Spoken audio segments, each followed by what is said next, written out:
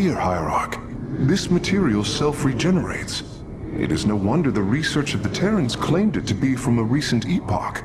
My projections place it at several billion years old, if not more. Zeratul vision said that this keystone can guide us unto hope. What do you think it means?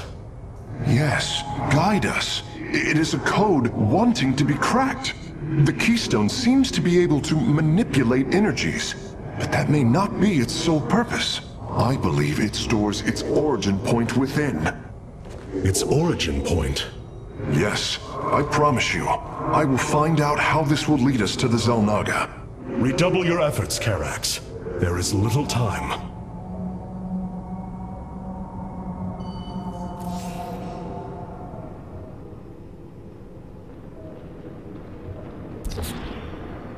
Robotic assault units can now be added to our army, Hierarch. Adun Toridas. I return to serve. Adun Toridas.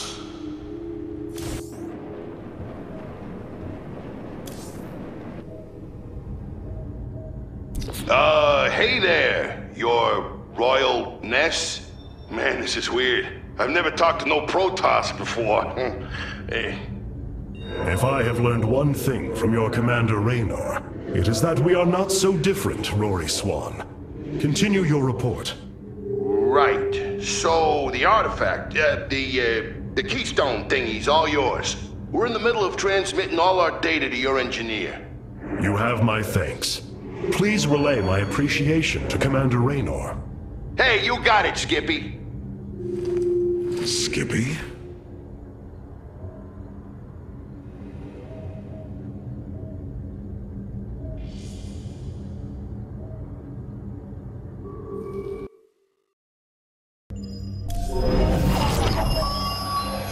Zeratul, old friend. I have the keystone you believed would lead to our salvation.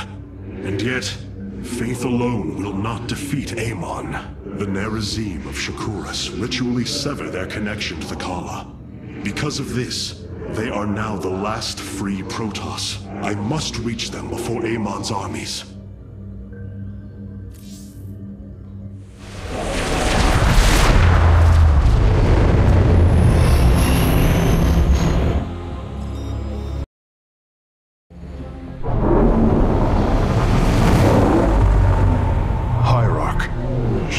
Is overrun. Loss of life is extensive. Hold. We are receiving a transmission. Praise the gods. Artanis, you live. Matriarch Vorazun, what has happened here? Shakuras has fallen. The warp gate linking this world to Ire has been reopened. Countless hybrid and Zerg pour from the other side. They've obliterated our cities, decimated our Shadow Guard. We are trying to evacuate the remaining population, but I am uncertain whether we can hold long enough to get them safely away. We will give you the time you need, Matriarch. My Templar are inbound.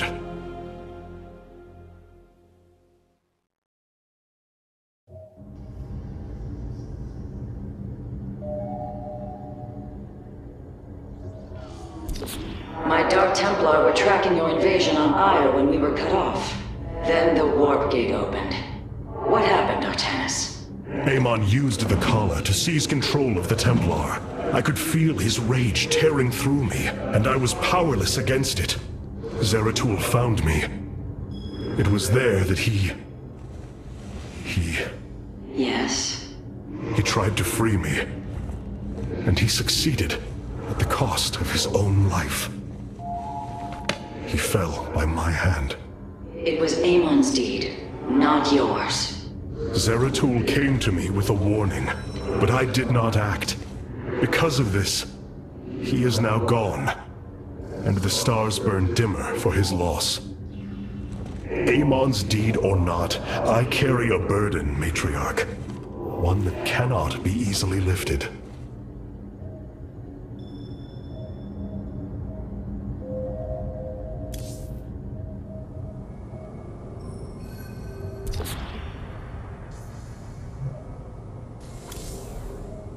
been trying to isolate the major population centers in need of evacuation.